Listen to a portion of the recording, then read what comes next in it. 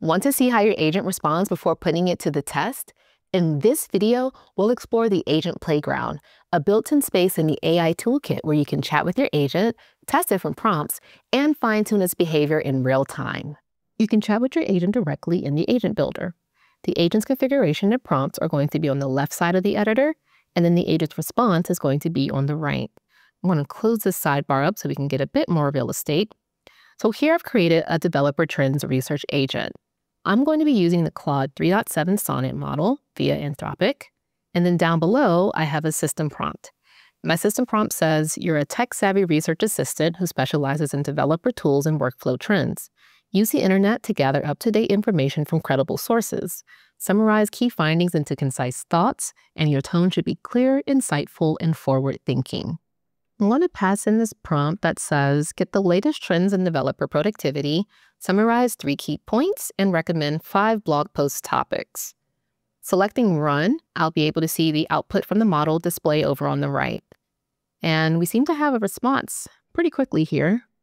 So the model did some research externally via the internet, and I see that we have some research from credible sources, as it says, from 2023 to 2024. We have some key insights listed.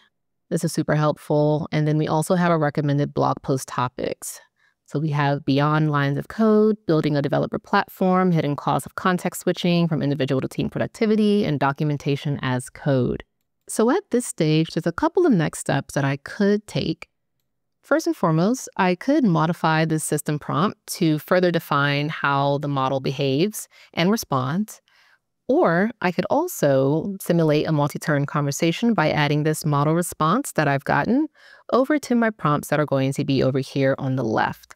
It's essentially adding context to the agent. And if I do so, the model response will be included in the next run that I execute.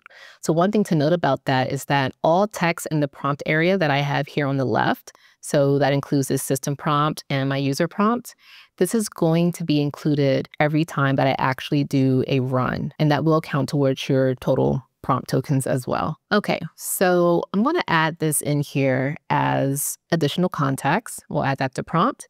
And then so you can see where that gets added. At the top, we have the system prompt. We have the prompt that I submitted, which is a user prompt. And then we have this one new area now that's called assistant prompt. We have a second one, and this is going to be the response that we got from the model itself. So that should all look familiar because that's what we had over on the right. Just below, it will add in a brand new user prompt section, which is great, so I can submit my next prompt to the model. In the event, however, you choose not to add in the model response over to the left-hand side and you need another user prompt box, what you can do is select Add Prompt next to the prompt section and then select User Prompt. Since I already have one here, I'm going to actually utilize that one and then I'll submit a follow-up question. Let's say that I actually want an outline for the blog post documentation as code. So I'll ask, provide an outline for the 5th blog post option. This is just to show you that it is taking that previous response into account without me explicitly saying documentation as code. So we'll go ahead and run that. Okay, got a response here. And it did take into account what the actual blog post is, which is documentation as code, even though I only said the 5th blog post option. And I get a full outline here. And if I were to do any blogs on this topic, I will be in a pretty good spot to move forward with creating my actual blog posts. As a next step, I can continue to refine my agent prompts. I can get rid of anything that I want to remove as well from over here. So whether it's an actual section, like the model response that I added in earlier, or even my own prompt that I added in earlier as well.